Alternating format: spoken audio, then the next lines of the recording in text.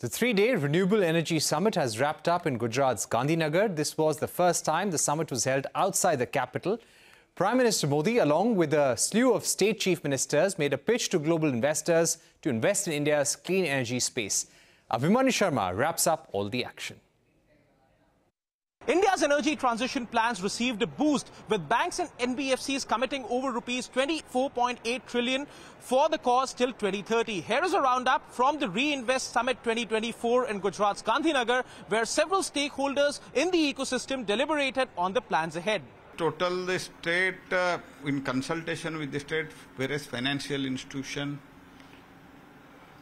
banks together, they have committed 32.5 lakh crores in coming 6 years. Since offshore is a new arena and Government of India has promoted that, and they have given us 10 gigawatt of permission, and we are planning to have 5 gigawatt plant. Oh, I think India is on a very good track, and it's inspiring to be here and feel this dynamic. And I think there are certain things that could be moved forward to become a full-scale solar deployment. 500 gigawatt target of non-fossil capacity, and now we have attained 200 gigawatt of capacity. We need to bridge that, whatever is required to meet the 300 gigawatt cap. Our estimate is that we'll need about 30 lakh crore of investments in the sector.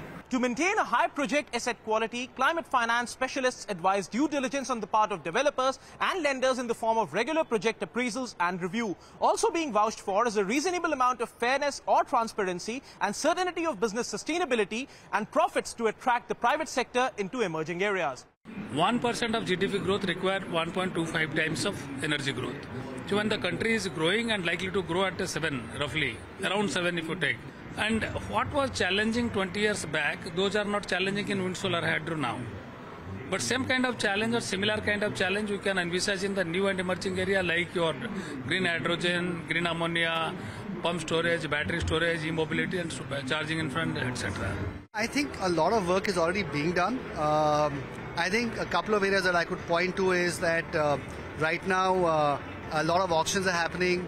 Those have to convert to PPAs faster so that we can all get on and with the execution part as well. And I think that's really a little bit where states need to step up.